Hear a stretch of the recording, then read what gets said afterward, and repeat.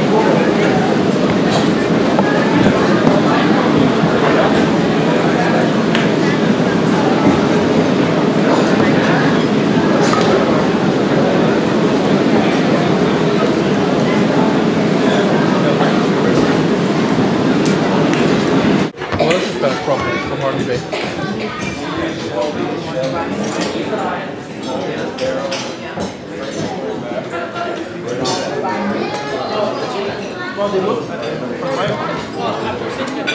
they must be a similar family. Yeah. Or in the different substations.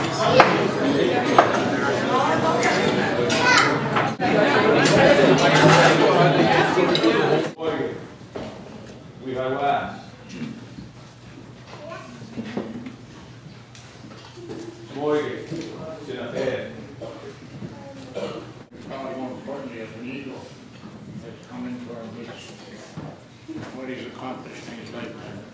So remember that story about taking a forestry ranger out and puffing a spring salmon over the head in the middle of Red Snot.